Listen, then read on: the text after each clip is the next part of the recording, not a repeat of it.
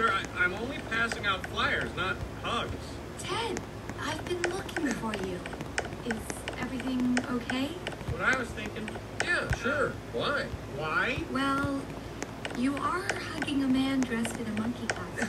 Kinda tight, I might add. And, good luck with that, Phil. Great to see you again. Yeah, you too. Remember the sale ends Thursday. So after they took him away, I've been wandering the streets. You saw me hugging a man in a monkey outfit. That pretty much catches you up. I can't believe George is gone, and it's all my fault.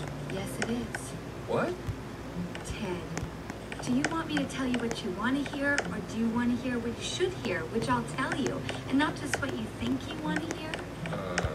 Run that by me one more time? George is gone, and I'm afraid it's your fault he's gone. So the question is, what are you going to do about it?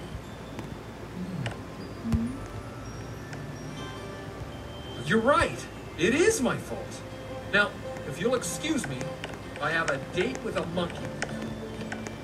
You know, that I don't have a date with a monkey. It was just my way of saying that I'm going after George. Ted. Right. Bye.